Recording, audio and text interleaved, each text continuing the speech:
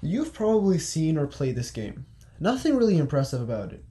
But what if I told you that this game was built almost entirely by artificial intelligence? What that means is I did not write a single line of code. Instead, I was instructing the tool using simple English and it was writing the code for me.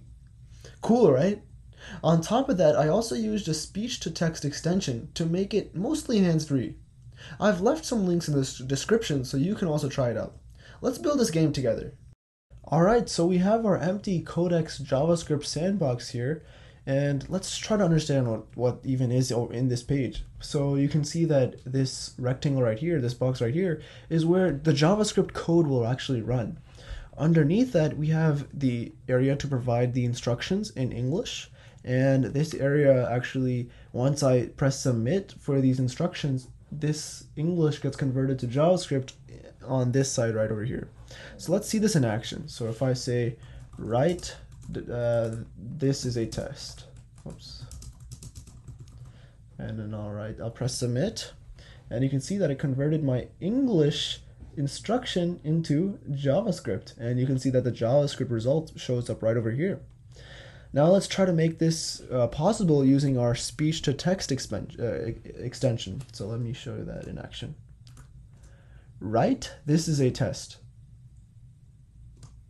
Okay, so it got the wrong type of write. No worries, I'll fix that. I'll press submit. And it did the same thing again. So perfect, it works just fine. So I'll go ahead and delete this and we can get started with our game. Now before I get started with the game, you can see that there's a pencil symbol right over here. This pencil symbol is actually to edit the JavaScript, or HTML in this case, to match our personal preferences and criteria that we would like. And we're going to be using this feature. So I'm going to go ahead and delete that for now. And let's get started with our game. Make a black circle. All right. And I'll press submit. And you can see once again, a simple English instruction I provided was converted into several lines of JavaScript. So what would have taken me, a minute or two to actually write down, it got done in seconds. And without the need for me to even type anything, which is just amazing.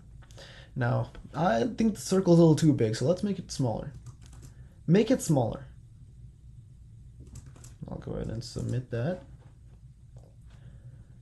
And once again, just amazing how it can convert an English sentence into JavaScript.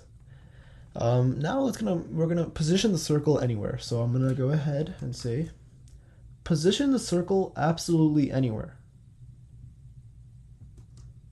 All right, submit, and the circle changed positions.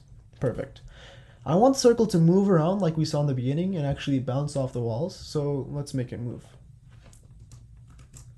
Animate the circle to move both horizontally and vertically forever.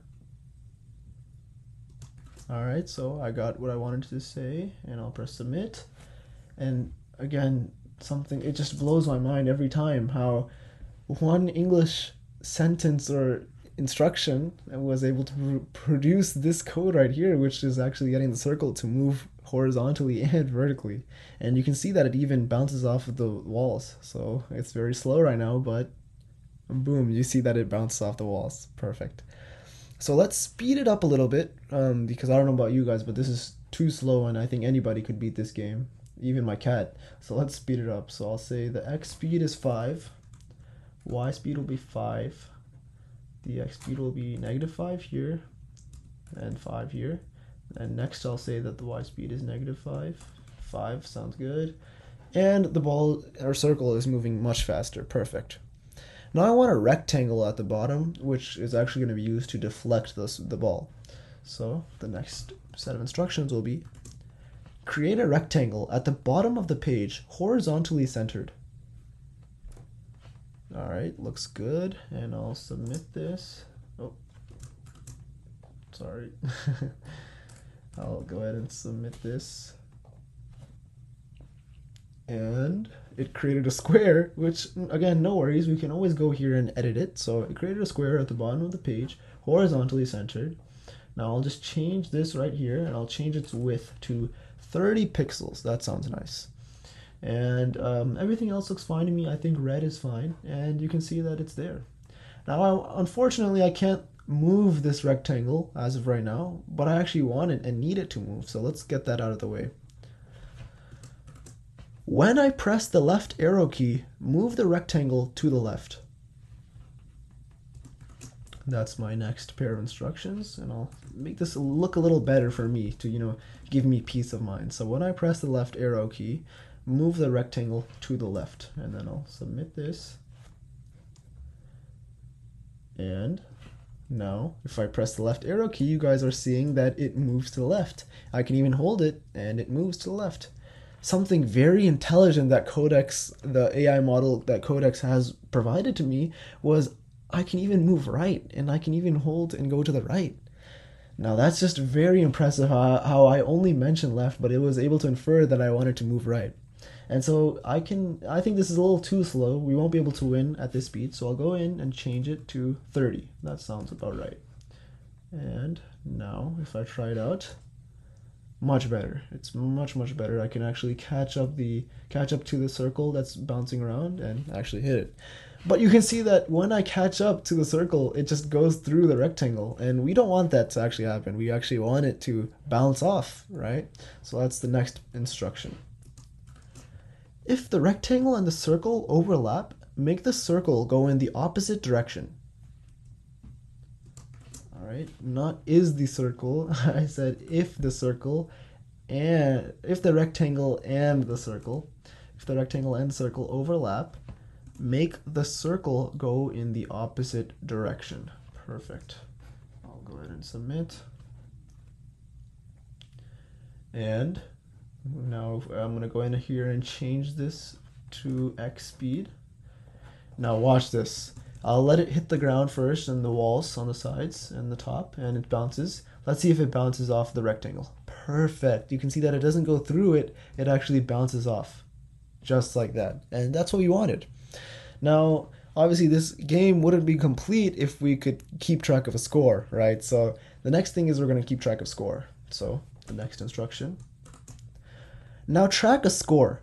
Display the current score in the top left with the label score. Okay, I said now track a score.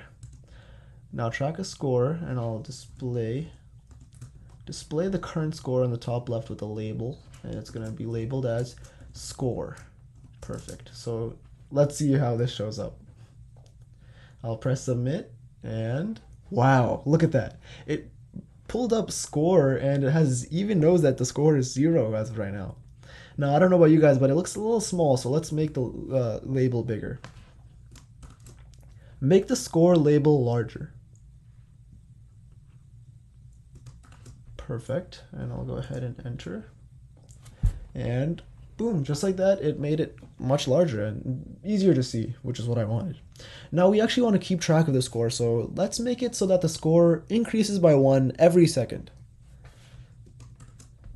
Increment the score by 1 every second. Perfect, increment the score by 1 every second. And I'll submit. And you can see that the score is starting to increase by 1 every second. It's 5, 6, 7, 8, and you get the point. Now, we actually also want the score to be penalized if it touches the ground, right? So like if I'm unable to reach the circle in time and it touches the ground, I should receive some sort of penalty. So that's what we're going to do next. If the circle touches the bottom of the page, decrease the score by 10 and show a label underneath the score label that says points lost. Hide the label 1 second after it appears. Alright, so a little bit of some problems here. So if the circle touches the bottom of the page, alright, decrease the score by 10. I think 10 is a little too harsh, so let's do 5. And show a label underneath the score label that says, and I'll make it so that so score label is actually a variable right here. Score label is the variable that it defined. So show a label underneath the score label that says lost 5 points. And I'll actually exclamation point there that says lost 5 points. And I'll say hide the label 1 second after it appears. Perfect. So let's see how this shows up now. So if it touches the ground, let's see what it'll do. Alright, so you see that it said lost 5 points, and it also reduced 5 points off my score, but it kind of overlaps it. So let's change that over here. So the first thing I'm going to do is I'm going to say it should be 50 pixels down from the top.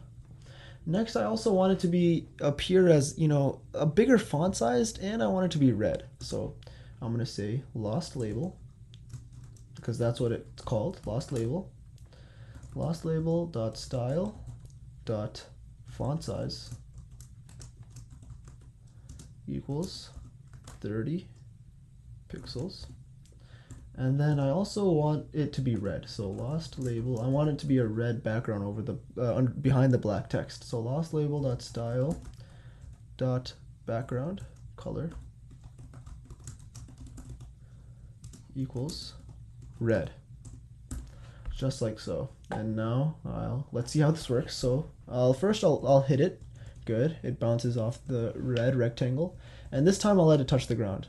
And you can see that it said lost 5 points, and I actually did lose 5 points, so it should go from 7 to 2. Perfect. And so just like that, you can see that our game is complete, and I can even test it out a little bit. So let's try to capture it. Just like that. Perfect. It bounced off.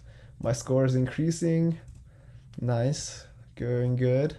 Oh, I might miss this one. I missed it, and I lost 5 points. So you can see that the game is working perfectly, and it was all created by simple English instructions, about 10 simple English instructions that Codex was able to convert into JavaScript. And you can see that there were a few hiccups that I encountered, but overall it's very impressive how powerful this concept is. And it seems like likely in the near future, AI can handle much larger projects to code. You can also try out the OpenAI Codex Sandbox by joining their API waitlist. I've provided links in the description which you can use. Thanks for watching, and I'll see you guys next time.